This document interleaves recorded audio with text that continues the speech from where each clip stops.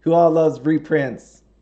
I do. I like watching it. I mean, I like thinking in my mind about what's going to happen or in my videos say it out loud and coming back a little while later to see it actually happen. So, reprint came out, let's say second week of July, like I thought by the way. And now we're starting to see the actual effects of what a reprint would do to Weiss. Especially since we know the reprint is only going to happen on powerful sets, collectible sets. So in this case, it was both. And as you can see here on TCG Player, we have a low of 65.98 for the booster boxes. Again, it kind of threw me off because there were sales like right before oh, it's gone. I didn't realize that there was only so many that it goes back to, but there was sales like right before the reprint happened in like the 125s, which was nuts to me. I don't know if those people just needed it, didn't realize there was a reprint coming or whatnot, but people were buying it for 125, and if they just waited just a tiny little bit longer, they would have got these low prices. So, by the way, if you don't know about TCG Player and their fees, so depending on who you are, if you're like a big seller, not so big seller, let's just go with 65.98 times. Let's be generous. 88. So 12% TCG player fees.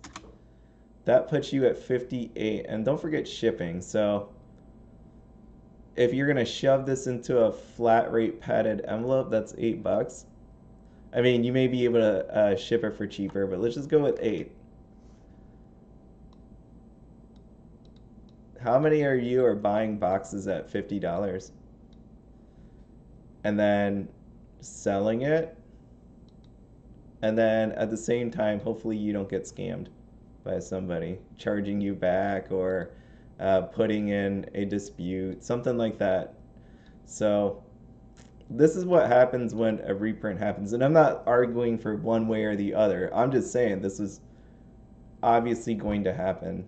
You know, like when a reprint, when I talked about Data Live for a while there, I was like, you really need to be cautious about this reprint if you are that person that just wants to buy these things to sell it. Because you're probably not the only person out there that thought the same thing. And you could see here in the quantity of these boxes, and some of these people I would say are not even showing their full hands, right? They're not showing all of what they bought. So just be wary about what is actually out there. Because even then, there's when I see the amount of listings go down, like it dipped to like 22. Next day it went to 27. So there's some people that aren't even putting up their listings yet. So there's gonna be more. There's definitely a ton more that has that people have and are not showing yet. So TCG Player, I don't know why they keep doing this, but you see it says Weiss Schwarz Date A. You have to hit Weiss Schwarz again. I don't know why. It's been doing that lately. Um, you have people here selling cases. And again, the beauty about a case is making sure that you're not being, not, the SP wasn't pulled and you're getting dead boxes. So if you want to just do by 16, it's like $72 a box. So even then, they're pretty cheap. I saw on Facebook people were just fire selling cases, right? In auctions, just putting it out there, like below $900. Below 900, let's just go with 900. So there we are. There we are. This is what happens when you have a very popular set that gets a reprint. Um, you could also say that about sets that are coming out that people are buying lots of. I'm gonna leave it at that. You could just try to figure out what the ones I'm talking about there. But there are a few sets that people are going to buy a lot of, and this is going to happen the exact same way. And here are our updated numbers as of today. I wanted to do this today. I'm probably not going to do a market update on Friday because this video actually leads into another video that I wanted to do. So I needed to do this one first. As you can see here, this hasn't even been a week.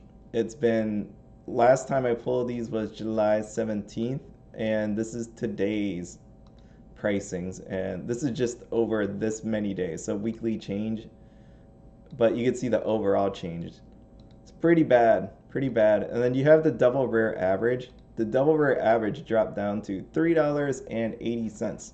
And for those that want a play set of double rares, that's 152. So back May 3rd, this thing was 538 just for double rares. So if you bought a play set at the $300, $350 mark, you were doing really good. You could have literally just taken the single cards from there and just flipped them, right? You could just like, I don't care about Kurumi that much. That's a whole lot of money. And then over the couple weeks, right, like, oh, there was that gap of time there. I didn't do it. This is when I started doing it weekly. So there was a bit of time there, and obviously it dropped down. You could have still did the same thing. You could have took them cards and sold it. But now we're down to here.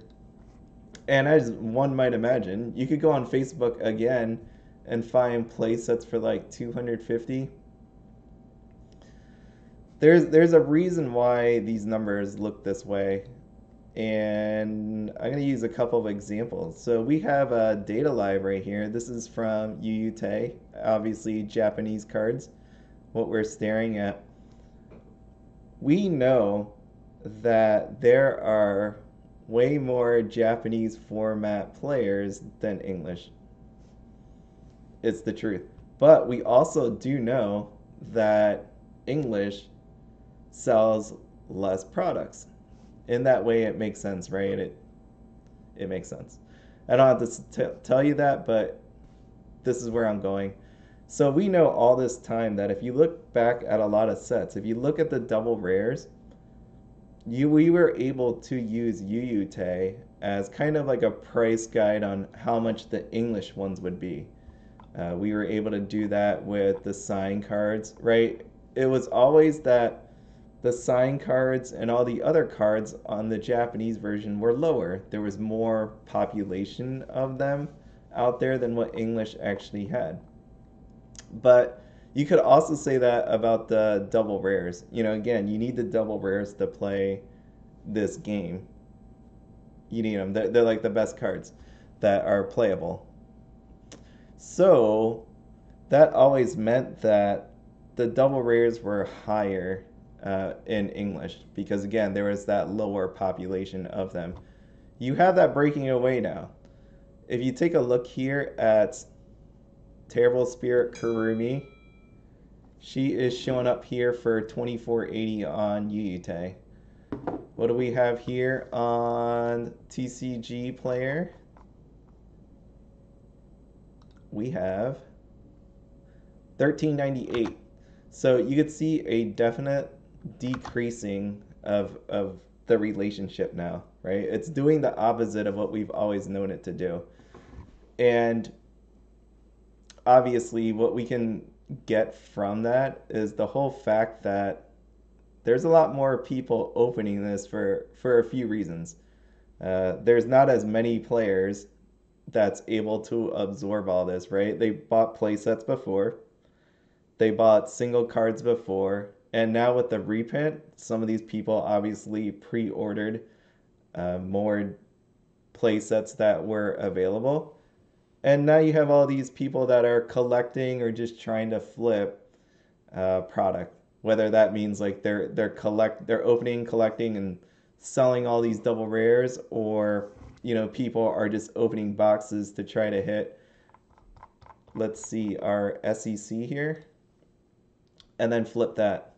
Which, by the way, this is hilarious because this thing is nowhere near 1450. You go on Reddit right now, and there's all these people that are like, "Look, I got this card. I got this card. I got this card." No way is this thing going to be 1450 at this point, right? Last time it even sold on TCG Player anyways, $1,200 in March. Like all of these, all of them. You know, like it's when you take a look at sign cards, special rare. So if you take a look here, we have drop, drop, drop, drop. They're all dropping. Yoshino though, she didn't really change. And if you're wondering, yes, I did take a picture. So we got she did drop. Went from 115 down to 100. Here we are.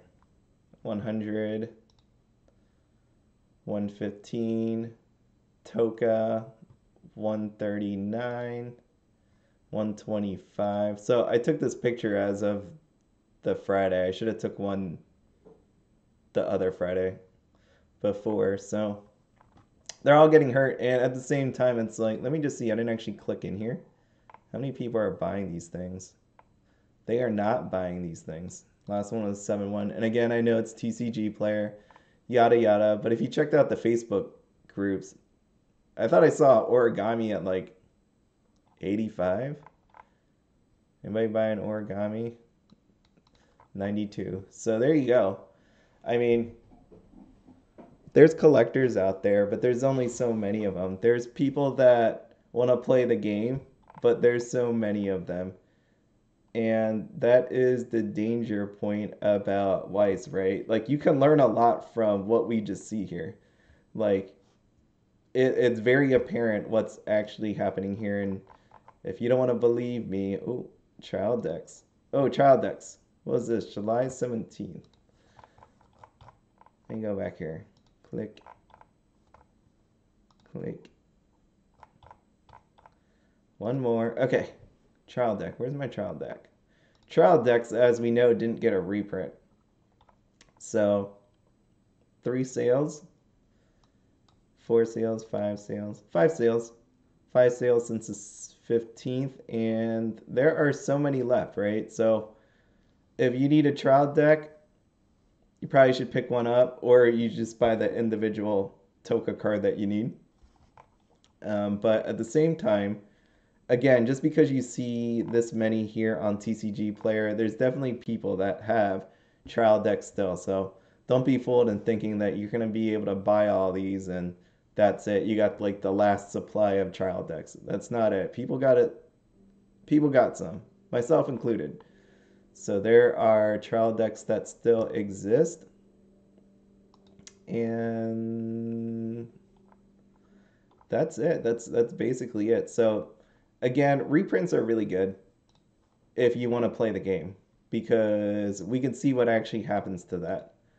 But at the same time, this is why reprints don't actually happen because we don't have enough players to support reprints. You had a bunch of people that probably had dollar signs in their eyes or just wanted to collect sign cards and thought they could sell some of these cards back to make some of the difference up. And people are finding out now that that's not actually the case. Like Weiss doesn't work that way.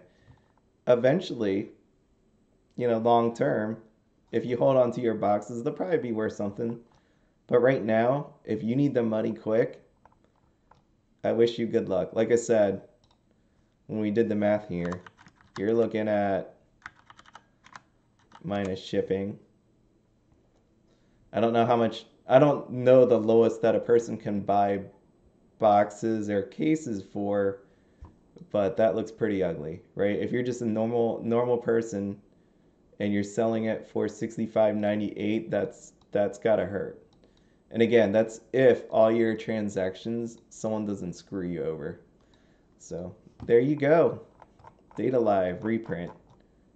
Good times for everybody or good times for some.